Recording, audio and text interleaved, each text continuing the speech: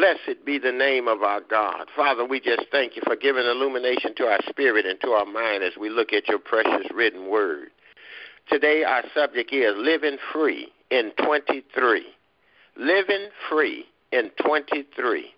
The Bible says, stand fast in the liberty wherewith Christ has made you free. Galatians 5:1.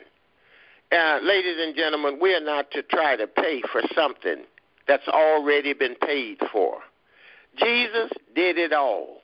When he was on the cross, when he said it is finished, provision was made for his people. Everything that we need to make it in this life, everything that we need, God has already purchased it.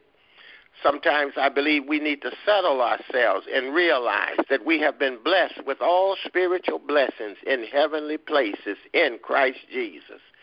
Ladies and gentlemen, we need to see it as it is. In him we live, and in him we have our being. All about Jesus. Everything that we do when we're training our kids, our grandchildren, Jesus needs to be at the forefront. We have blessed assurance because Jesus is mine, the song says. Oh, what a fortress of glory divine.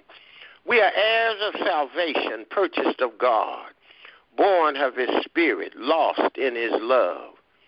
This morning the subject is living free in 23. Several years ago I was cleaning the closet. I have a home that I rent on Airbnb. And I heard when I was in my closet, Ralph, the Lord wants you to enjoy your life. And he's saying that to all of us. He wants us to enjoy our life. How do we do that? We have to relax in him.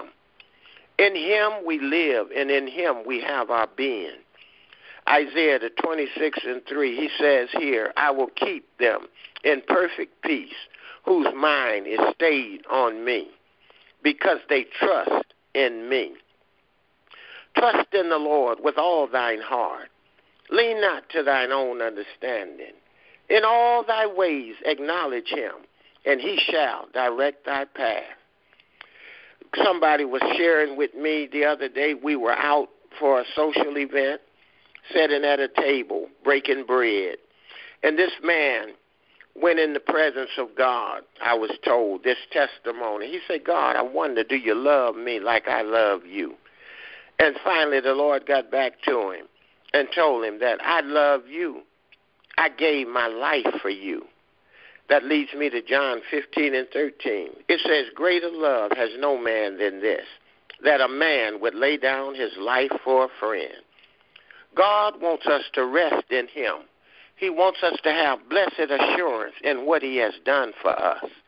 Oh, bless his name. Praise the name of the Lord. Praise the name of it. 1 Thessalonians 5:24, it says God is faithful. He's absolutely trustworthy.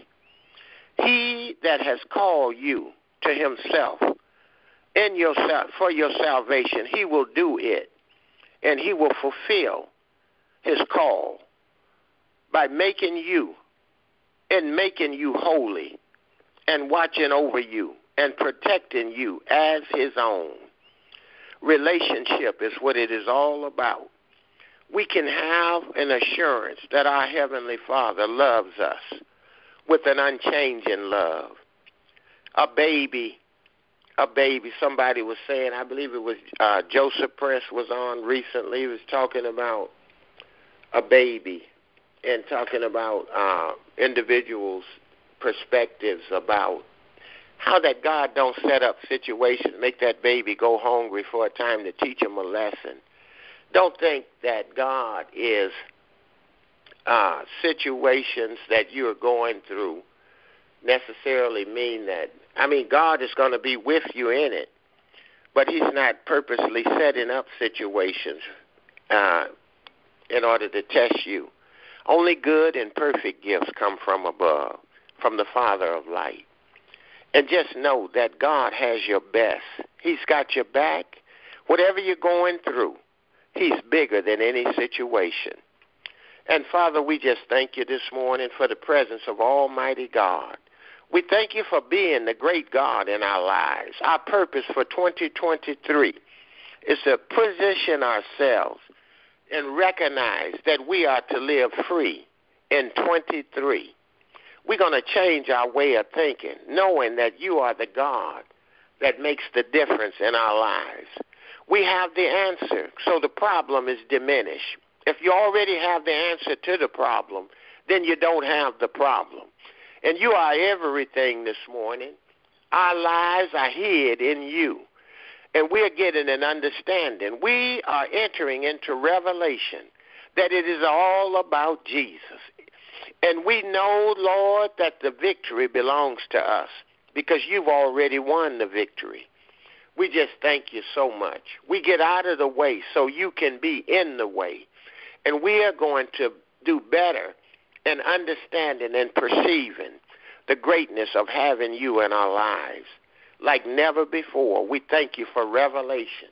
We thank you for all the ministers that have been connected on Strength for Today. Iron is sharpening iron. And every individual that has been participating, all of the prayers that have been prayed, we just thank you so much. And we just cover one another this morning. There are those that may have special need. I speak to those needs today. In the name of the Lord Jesus Christ, we just thank you, Father, for hearing our voice today. There may be those that need healing in their bodies. And so it is, we release healing virtue to flow. Yes, Lord, from the crown of the head, even, oh my, to the very soles of your feet, oh my. We declare healing virtue to flow into your being, into your body, into your presence right now. And any spirit that would try to disturb your peace, we bind it now, and we give the devil no place. Father God, we thank you because you said it in your word, whose mind is stayed on me. I will keep them in perfect peace. And this we declare over each and every individual that's connected today, perfect peace in Jesus' precious name. And we thank you today for strength for today. We are strengthened in Jesus' name. Amen. Beautiful word, bro. Beautiful word.